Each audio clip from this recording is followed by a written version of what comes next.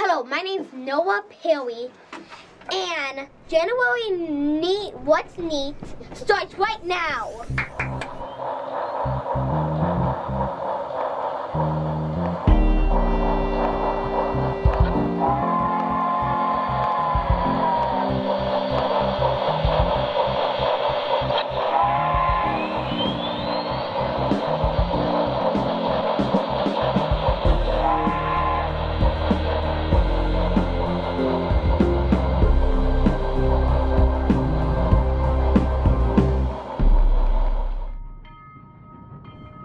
The What's Neat Show is sponsored by Caboose, sharing our passion for trains since 1938. This is What's Neat for January 2019. I'm your host, Ken Patterson, and this month we do have a great show. First of all, I start out by sharing with you how I like to do oil paint weathering quickly on a lot of freight cars fast. Not spending 12 hours doing it, but getting a lot of cars fast that look good. I show you that this month because it's winter time and we're all inside modeling. Also, I share with you how to paint graffiti on an auto rack. I do it in large scale and HO scale. I show you in depth how to use the airbrush and go about painting something that looks really neat on a model, adds a lot of color to the garden railroad, and also would make a great gift to give to somebody. We also have two great layouts that we look at this month on the show. Richard Gibson shares with us his Maine Central Rockland branch layout, and also Don Meeker shows us this beautiful Rocky Mountain Line railroad that he built in HO scale. It takes 30 people to operate this layout. It's absolutely amazing to see what Don has built. We've got some great drone footage this month from Drayton Black Grove. Thank you very much, and that's in Modeling Ideas from Above. Also, Daryl Ellis from the Colorado Model Railroad Museum shares with us how he built a really cool fire scene complete with smoke, and they put a lot of thought into this and it works really neat, so you got to check that out. That's a neat segment this month. I'd like to thank very much Caboose, our sponsor for the What's Neat show, for being on board now for the year of 2019. My favorite train store out in Lakewood, Colorado. A lot of folks have come out there and said they've seen us and talked about the What's Neat show when they're in the store. And don't forget, when you want to order your supplies online, go to mycaboose.com with over 145,000 items available on that website. Thank you very much. We're producing now the What's Neat show for going on our 8th year. There's almost 100 What's Neat videos on YouTube at the Model Railroad Hobbyist website. A lot of great information, how to build the layout from the ground up. You can find so much information in those videos. We love producing them and will continue to do so. Also, thank you so much to the viewers that have made the What's Neat This Week podcast, a video show that we do on YouTube every week, 3 weeks out of the month, sharing what's new in the hobby and trying to promote through interviews, special guests, and also sponsors that help make it possible, the best hobby in the world. I'll tell you what, this is a great, wonderful experience that we're having, meeting so many young modelers out there that we've never even known that were out there, plus so many new people that have left comments and reader comments that they are new hobbyists for the first time, that they've been motivated by all the positive programming that we're creating right now to promote the best hobby in the world. So with that, let's continue on with the rest of this What's Neat for 2019 January.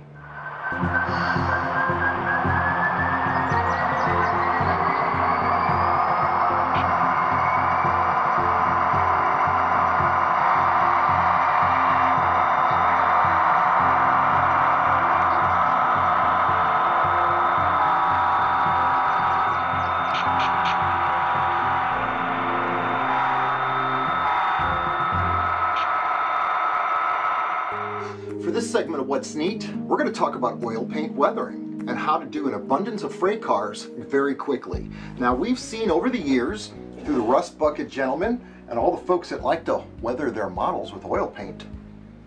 For example, I've got a freight car here by Butch Eiler where he spent hours weathering with oil paints and going over a freight car like that. We saw Jeff Meyer do that to the Colorado and Greeley freight car that we did for the auctions. Here's another freight car that I did a long time ago using the same technique I'm going to show you, where the freight car simply got oil paint, washes, and streaks on it to create the rust effects. And these freight cars have been used in many different photographs over the years as background props. But I'm going to illustrate and show to you how it is. You can end up with freight cars similar to that without spending 10 or 14 hours working on each one.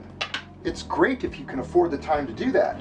But if you've got to do an entire set of PFE reefers very quickly, like I've got a few set here where I've oil paint weathered the same way I'm going to show you how to do it, this is something where when you've got a large train to do, you don't want to spend that much time doing it, but you still want to have a nice effect where the models look believable on your layout. And the way that I do this, I start out with putting a wash on the freight car. And I'll tell you what I've got, my basic tools. I'm using burnt umber oil paint, and I put it out here on a tile, so that's my work surface. I've got paper towels here. I've got some 1-inch brushes here that we're going to use to pull our rust streaks down with. And I've got some dental picks that I like to use, because what I like to do is I like to vibrate the pick off the side of the freight car so it just deposits right on the tip, just enough oil paint to create that splotchy effect that I want, and then we'll show the rust as it starts to soak down the side of the car. So the way I generally start this out all the time is I'll take a freight car and I'll just put a general wash on the car. Let me show you how I go about doing that. I've got Turpenoid in this ashtray right here, as thinner. I like to use this because it doesn't affect the plastic of the freight car. It doesn't degrade any of the parts.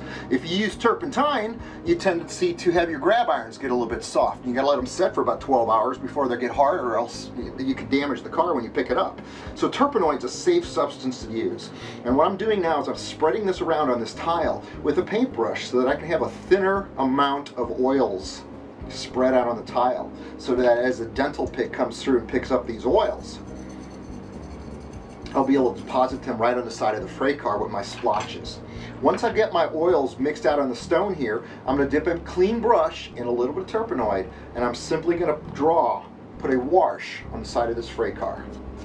Now, I'm going to go across the entire car as even as I can, filling all the ribs and the sides.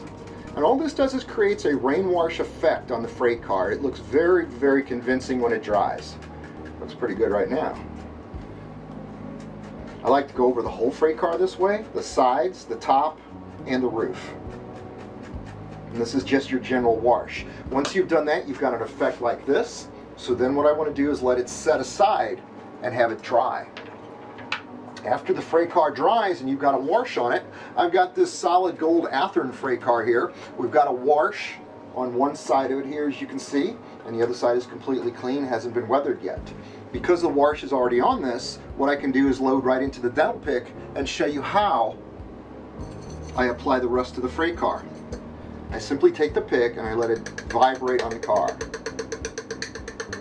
And it deposits small amounts of oils all over the freight car in a random pattern.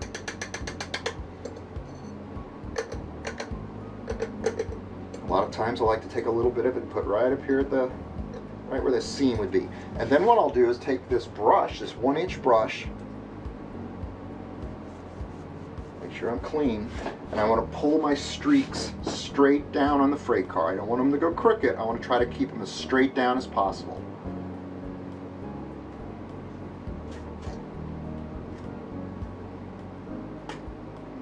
And what that gives me is that splotchy looking rust effect, and when it dries it looks similar to this.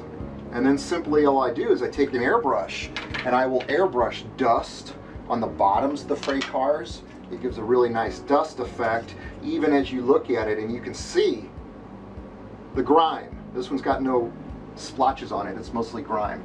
Here's a PFE reefer with some splotches on it pulled down, so you can kind of see the difference. So it's a great way to weather your cars in a hurry, quickly, wholesale, fast, an effective weathering job. And that's this segment on What's Neat.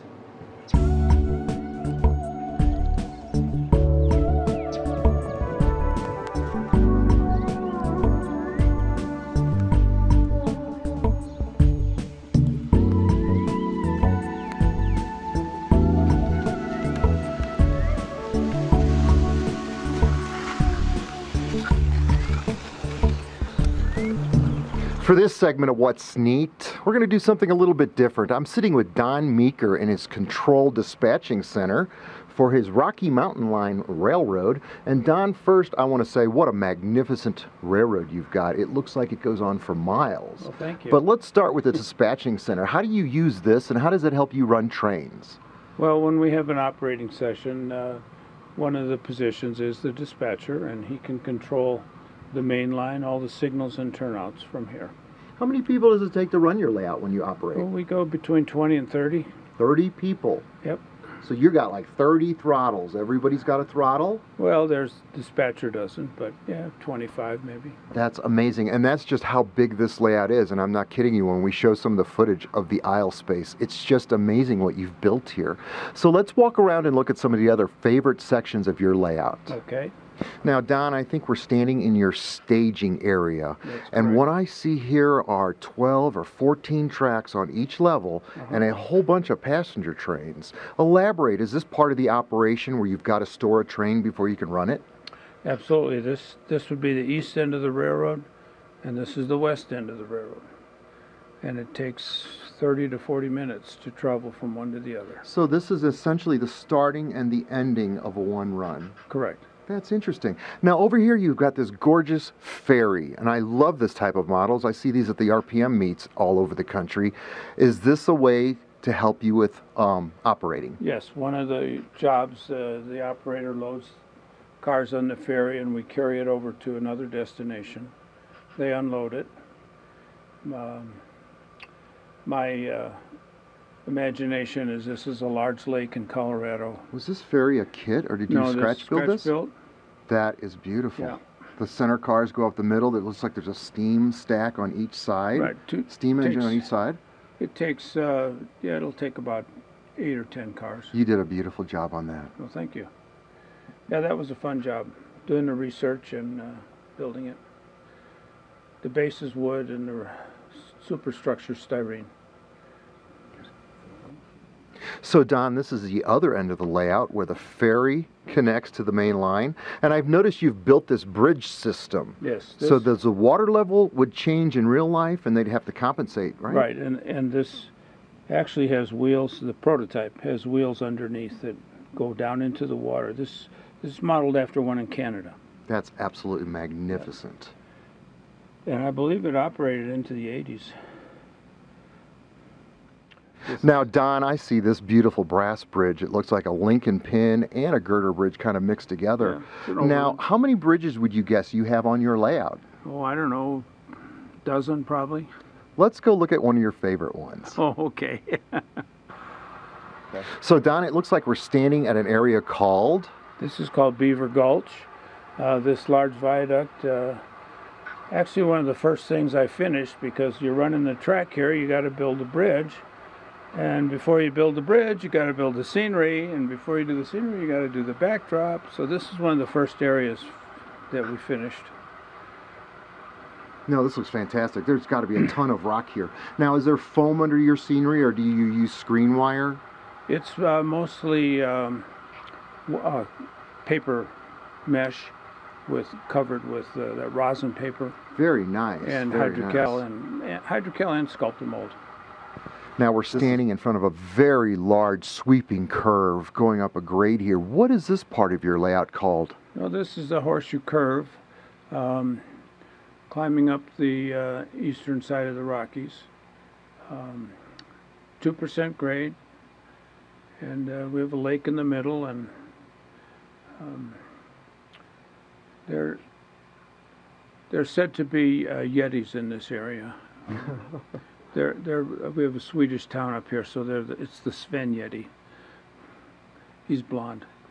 This is a very large area to fill with light. I've noticed you've chosen to use fluorescent lights to light the area, yes. And they seem to reflect off of all of your backgrounds and just bounce the light into the scene.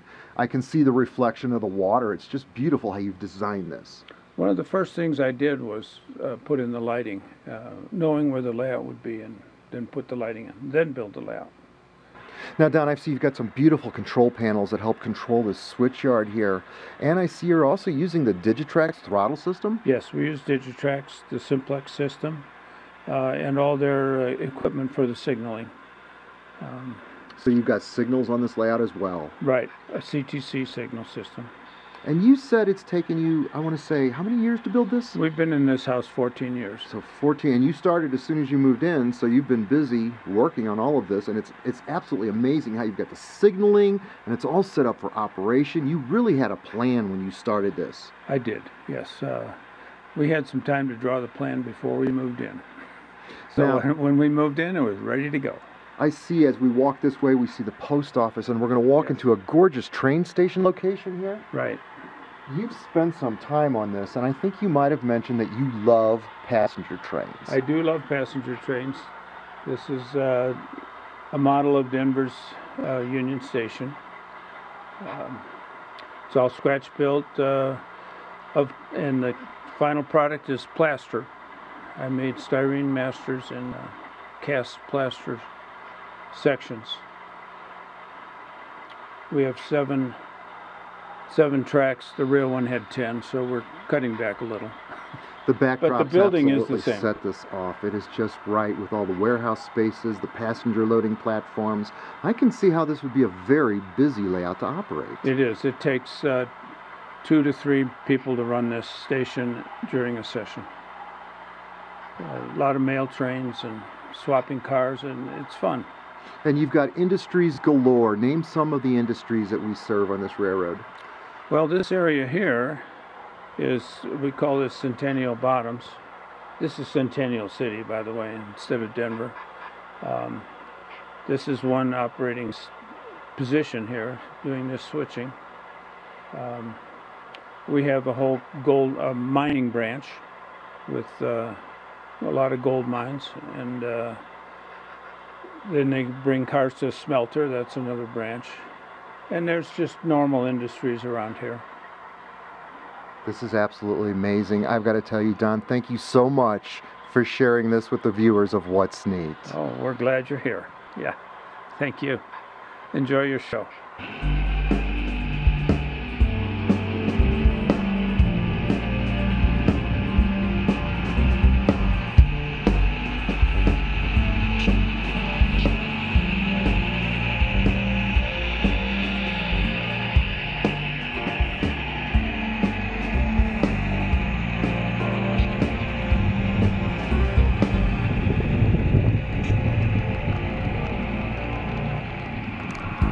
I'm standing here with Daryl Ellis at the Colorado Model Railroad Museum here in Greeley, Colorado, and I've got to tell you what, Daryl, I'm so impressed with what you are showing me, this fire system, escape and smoke. Tell us about that.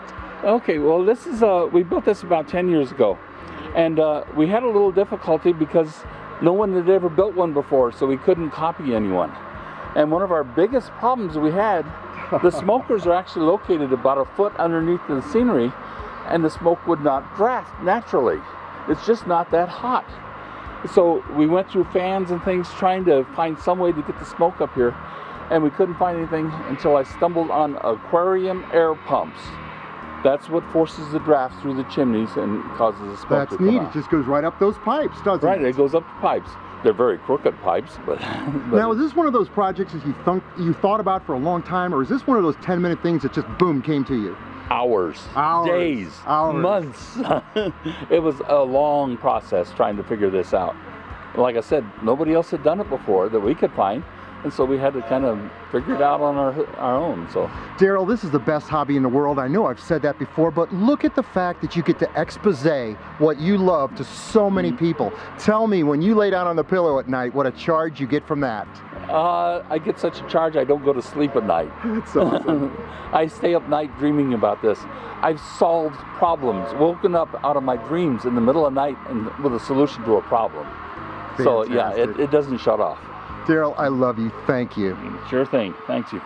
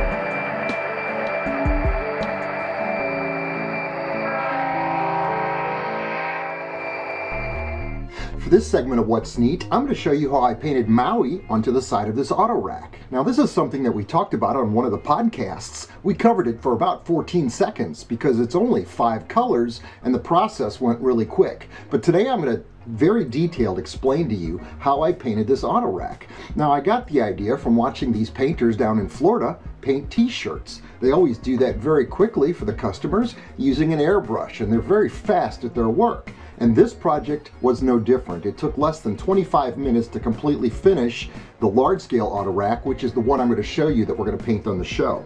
Now I use this Iwata Eclipse airbrush to do this project. This is a very fine painting airbrush with a top feed mount and it's double action. So I've got control over the amount of paint and the amount of air with my simple finger movement on the airbrush. To do the project, I use this RC car paint from the local hobby shop. It's made by Duratrax, which is really bright paint. It was very, very bright and easy to work with.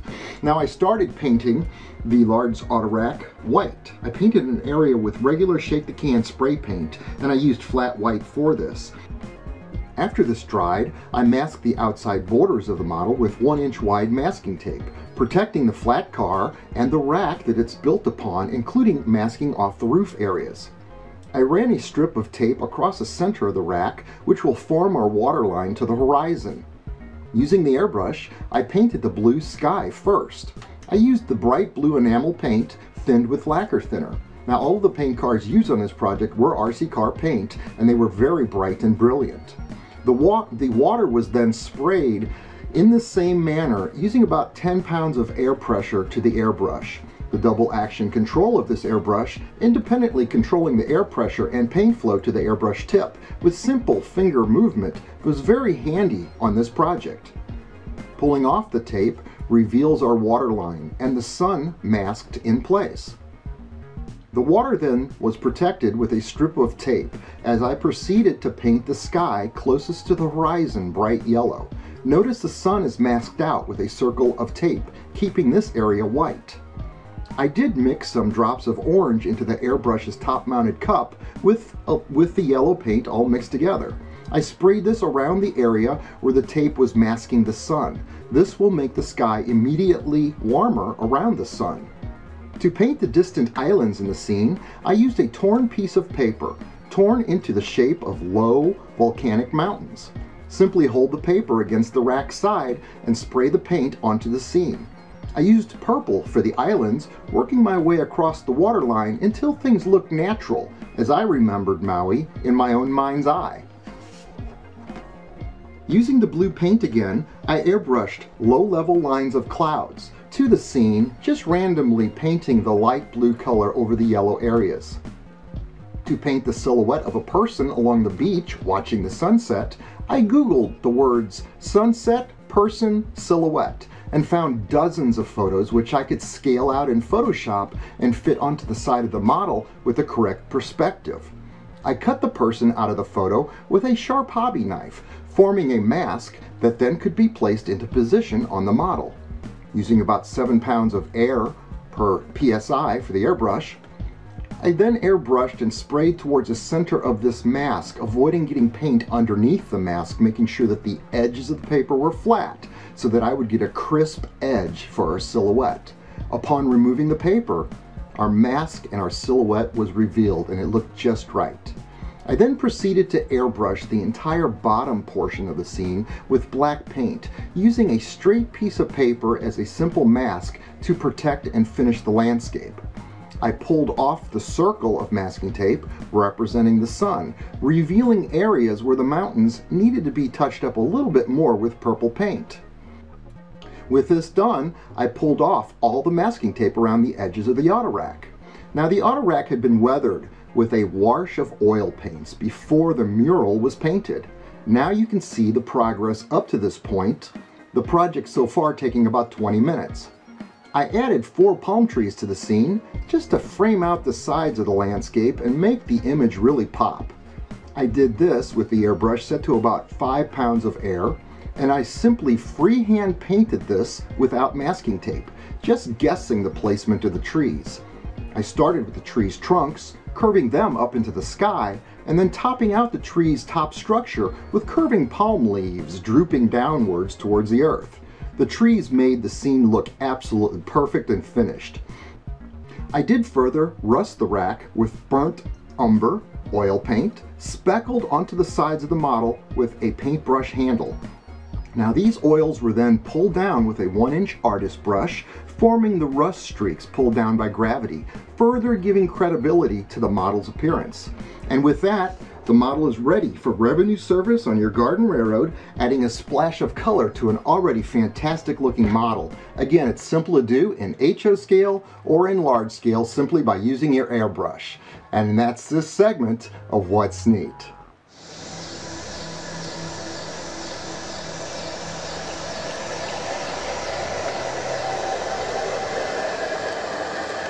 Ken Patterson, the host of the What's Neat show, and today I'm standing with Rich Gibson looking at this beautiful East Coast Railroad.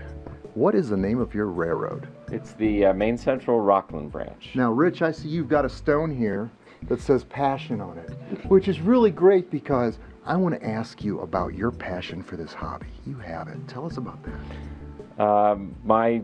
I've had trains or model trains around me ever since I was a kid. My dad had a layout in the basement, and so believe it or not, I've been doing this over 50 years, and just part of my life. Now you're building, tell us exactly what you're building here. Well, I'm building the Rockland branch of the Maine Central, which was a stretcher railroad. Well, it still exists. It runs from Brunswick, Maine to Rockland, Maine, about 55 miles. And it was a fairly busy branch line in the early 1950s, so about 1952. The layout is designed for operations. It's in about its second year of existence, so it's coming along pretty good. And this is an area that my family and I used to vacation when I was a kid. So that's kind of how I got hooked on the Maine Central, and it's kind of a natural thing. When I started planning this, I found a track plan for this stretcher railroad that I drew in 1970 something, and 2015 or 18 I finally get to build it. So I see you've got a lot of gorgeous custom built wooden buildings here. You've got 3 shelves of them that we looked at a little earlier. It seems to me that you're building a lot of buildings in preparation for what you're doing here. Actually, a lot of the buildings that are on the shelves were on my last layout, and are probably not going to have a place on this layout, so I'm going to have to build more buildings to take their place. I'm not sure what I'm going to do with those, but that's why the shelves are over there. This is absolutely beautiful. Your passion for trains is just out loud. It's right here. Thanks.